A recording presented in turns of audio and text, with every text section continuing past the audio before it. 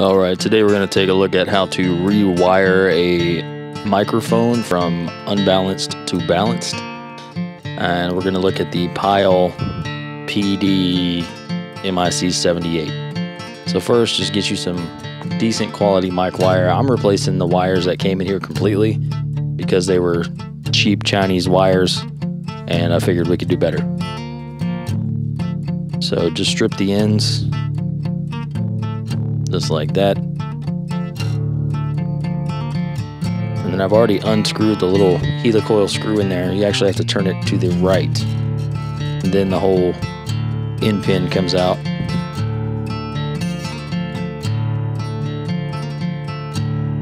And you can see the very thin wiring they used.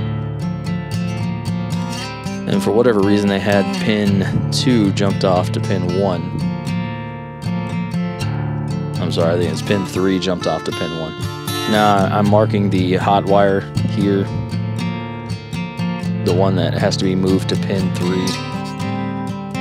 and desoldering everything.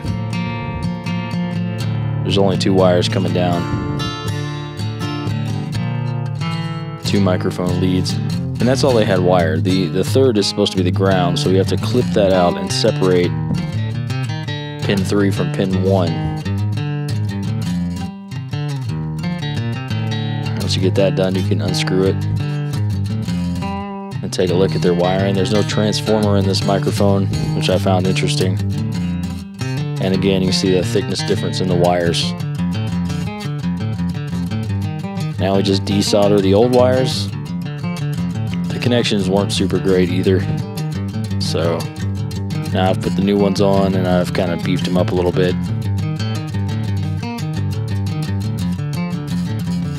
There you go. And then it's very important, you need to twist your cables together because that helps to stop hum, any excess hum within the microphone. I used this, it was originally meant to go to an XLR to 1/4 inch cable. So that's why I'm rewiring it so I can use an XLR on it. There was a lot of extra wire, so I trimmed that off. Here's a neat trick, just tape around some little needle nose pliers if you need a little clamp and you don't have one.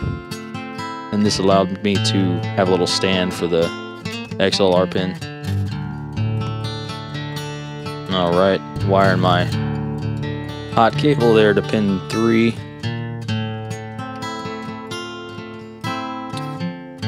And then my other lead to pin 2.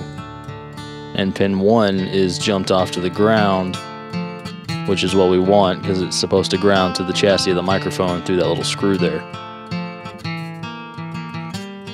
And now we're balanced and we're ready to go.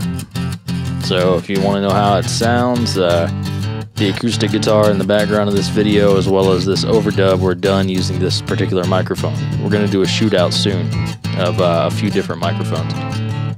And of course, just one more wire comparison to see the difference in gauge. It should last a long time. Thanks, everybody.